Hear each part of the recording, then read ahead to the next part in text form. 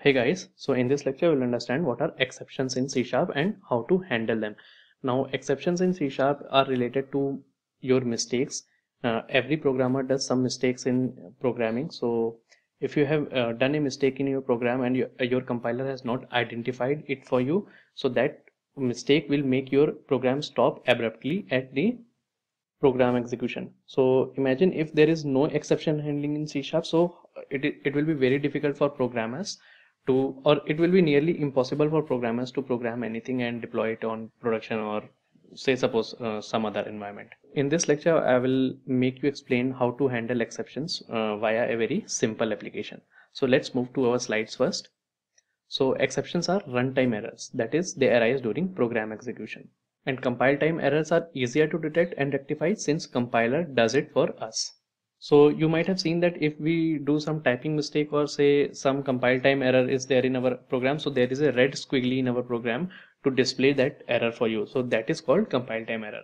But runtime errors are the errors which cannot be detected by compiler, and then they make our program to stop at once. So if your program stops suddenly due to any wrong logic or overflow of data, then this could be handled via exception handling.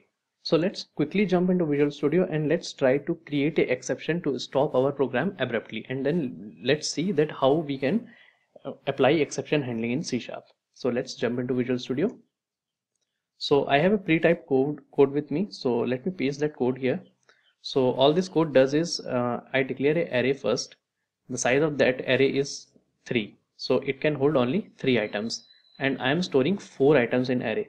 Okay, so you can see that my compiler is not stopping me to do so, right? Though the size of the array is 3, I can store any number of items in the array. And remember, arrays are fixed size, so we cannot store more elements than its size. Let's try to run our program and see what happens. So let's run it. You can see there is indexed out of range exception and it was unhandled. So my program has stopped unexpectedly and I do not know how to rectify this. Okay, and my compiler also didn't warn me that I am creating a mistake here. So let's move back to our slides. So the exception which was thrown to us was thrown with the help of system.exception class. So it's mentioned in here. So we can handle those exceptions via try catch blocks in C#. So let's move back and let's have our try catch block to stop this exception. So let me have this try catch block and let me have this code in here. Let me cut this, and so I know there could be exception in my code, so I have put that code inside a try block. So each and every vulnerable code that can or cannot throw exception should be always enclosed inside a try block. Now if there is an exception, this block, catch block, will catch that exception. So this is the try and catch block, and let me have one console.read to stop the console. So .read, and I will explain you this throw keyword later. So let's comment it out first, and then let me give a custom message to ourselves that an exception has occurred. So an exception is there. Okay,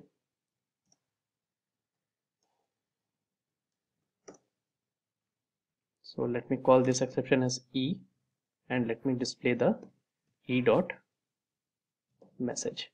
So whatever is the message that's present, that will be displayed in here. Also I should have a space inside it. Okay, and now let's try to run our program. So let's run it. You can see an exception is there. Index was outside the bounds of the array. So I have successfully caught my exception and my program also runs. So whatever is the exception that's present in my program, that could be caught by this exception class. But this exception class will be catching the generalized exception. So whatever the exception, say it is index out of range, say it is out of buffer or out of memory, that will be caught if you specify the general exception class. You can also specify specific exceptions. Okay, so I can always have another catch block. So let me copy this catch block and paste it here. Okay, so let me name this exception as EX, and let me catch a specific exception in here. So let me catch index out of range exception E. Okay, let me have this EX in here, EX dot message. Let's try to run this again and see. You can see an exception is there, index was outside the bounds of an array. So let me change the code block in here, so you can see which catch blocks has executed. I am specific exception. Let's try to run this. You can see I am specific exception, index was outside the bounds of the array.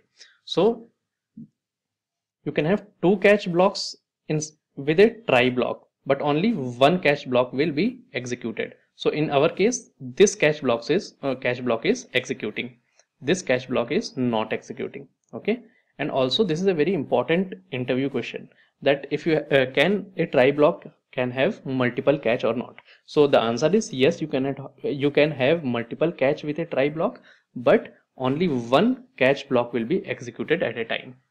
Okay, or also when I was a fresher, I was attending an interview, so this was the question that was asked to me, that if you have a try block and you catch a general exception, okay, and then after that catch block you try to catch a specific exception, so can you have like this?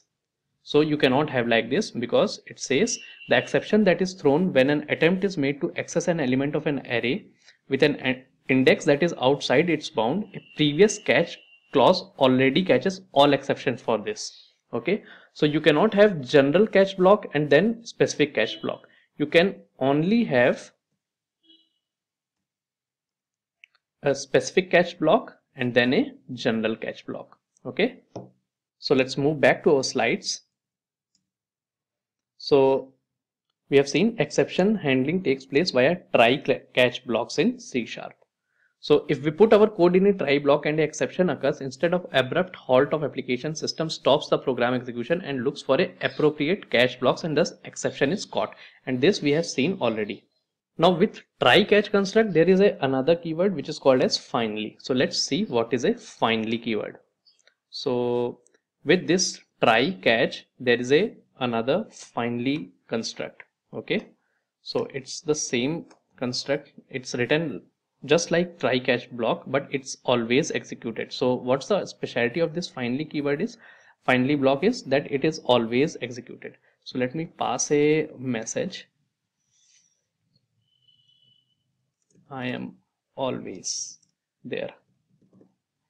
Okay, so whether the exception will occur or not, finally will always be executed. So let me try to run this first. I am a specific exception, index was outside the bounds of the array, I am always there. So this is the message thrown with from the finally block. So I have caught my exception and yet finally has executed. Okay, now let's try to remove this thing here. So my array is now inside the bound. Okay, so there will be no exception, and these catch blocks are there for catching any type of exception, but I have rectified my program in here. So let's try to run this, and you can see 25, 26, 27, I am always there. So this has displayed me the elements of my array, and then finally block has been executed. So finally block will be always be executed, and it's useful in the sense, suppose you are working with some database class or some other classes and you need to close those database classes, or you need to dispose some resources, so you just write each and everything inside this finally block. So if you forget to close those things explicitly, this finally block will take care of those things. So remember, it's a very good coding practice to put each and everything of your code inside a try block and try to catch a exception for it. Okay, and then handle all those open things into a finally block. So let's move back to our slides.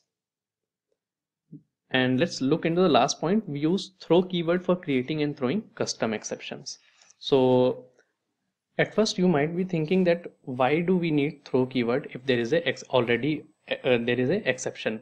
So throw is useful for creating your own exceptions and showing it to the user. So let me try to create a own custom exception and throw it for you. So let's create a exception. So here I have pasted a code. So exception ex is equals new exception. It's just created as a normal object, and then I am passing a string. This is a custom exception, and then I am throwing this exception. Okay, so what this will do, this exception will be caught in by this block. Okay, because it's catching generalized exceptions. So let's try to run this. And you can see my array is displayed, though there is no out of range exception there. An exception is there, and this is custom exception. This is coming because I have written this string in here, and then ex.message is displaying this is a custom exception. I hope you understood this. Let's move back to our slides. So always remember, mistakes do happen in your programming code, so it's always very wise to have all of your code inside a try block, and then you catch your exceptions. Okay, so here are the slides for you to note it down. And thank you so much guys for listening. If you have any doubt, please leave a comment below, and please do subscribe to my channel. Thank you so very much.